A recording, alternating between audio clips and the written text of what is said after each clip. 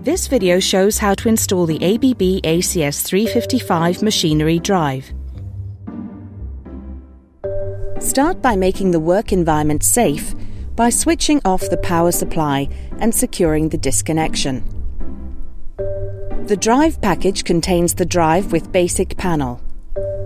In this video, we are installing the drive on the DIN rail with assistant panel and Profibus fieldbus adapter. Disconnect the EMC filter grounding screw if you have an IT or corner-grounded TN network system.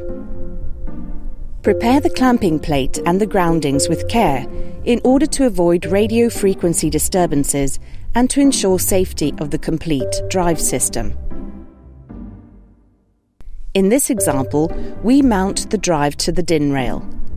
To detach the drive, press the release lever on top of the drive. It is also possible to install the drive through the mounting holes. Please pay attention to the air circulation inside the installation cabinet. Check the user's manual for the cooling air volume to prepare sufficient air ventilation inside your enclosure or cabinet. To ensure the safety of the drive system, installation of the circuit breaker is required. Next, strip the input power and motor cables. Note that the conductivity of the PE conductor must match with the same cross-sectional area as the phase conductors, or check the manual for the conductor size. Ground the bare shield of the cable 360 degrees under the grounding clamp. Fasten the PE conductor of the input power cable under the grounding clamp.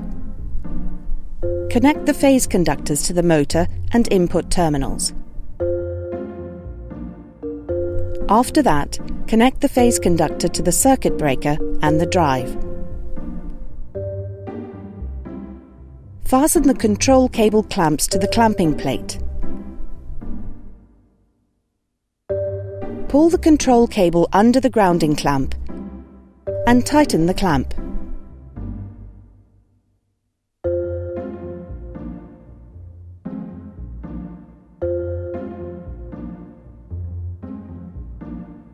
The simplest way to control the drive with I/O is to connect the drive according to the user manual's default I/O connections.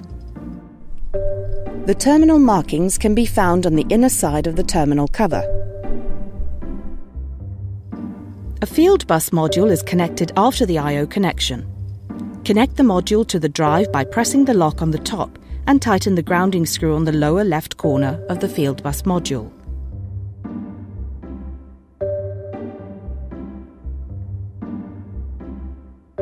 Open the lock securing the disconnection and switch on the supply.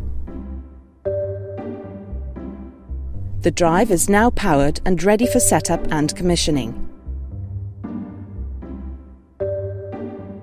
Thank you for watching. For more information, please visit our website.